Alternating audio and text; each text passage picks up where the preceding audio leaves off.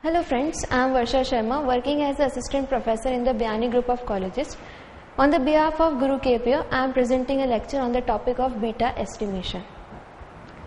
Before discussing a beta, it is very essential to know the meaning of risk. Risk means variability in the returns.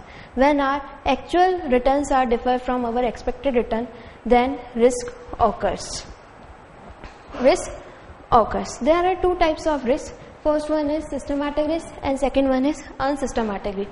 Generally when we discuss the risk, we generally use the word of uncertainty. But there is a difference between the risk and the uncertainty. When we in the risk, decision maker suggests that there is a possible consequence of the investment. But in uncertainty, this decision maker says there is a decision maker does not know the outcome. So we can say that in the uncertainty, decision maker does not know the outcome. In risk, we assign the probabilities and find out or calculate the risk of the investment. But in uncertainty, we don't have any idea about the outcome, so we do not find out the calculation of uncertainties. Basically, risks are two types. First one is systematic risk and second one is unsystematic risk. Systematic risk are those risks which we cannot diversify. It remains in the portfolio, it cannot be diversified or eliminated because it is arise due to the change in economical, political and social changes. Second one is unsystematic risk. Unsystematic risk is specific or unique risk. It is arise in the organization. We can eliminate this risk from our portfolios. First we discuss the systematic risk. Systematic risk has three parts. First one is market risk. It is arises due to the social, economic and political changes. Second one is interest rate risk. Change in uncertainty about the market, future value or the future income. That caused by fluctuation of interest rate is known as interest rate risk. There is negative or inverse relationship between the price of security and the interest rate. When the interest rate rise, price of securities is reduced. When the interest rate is reduced, price of security is increased. Third one is purchasing power risk. This risk is related to the inflation. When the prices is rise, purchasing power of money is reduced. Second is unsystematic risk. Unsystematic has two parts.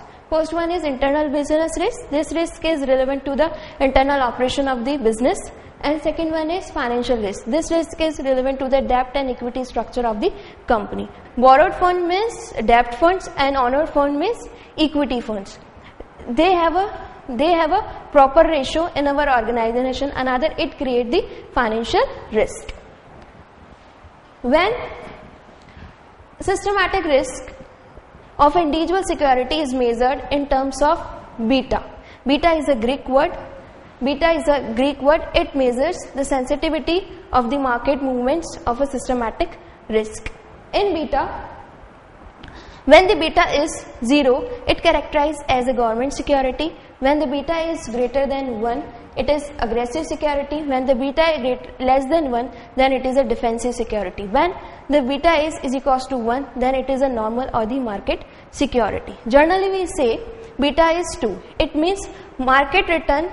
If market return is increase or decrease by 10%, then expected increase or decrease in the security return is 20%. Means when the market return increase or decrease 10%, then our security return is expected to increase or decrease by the 20%.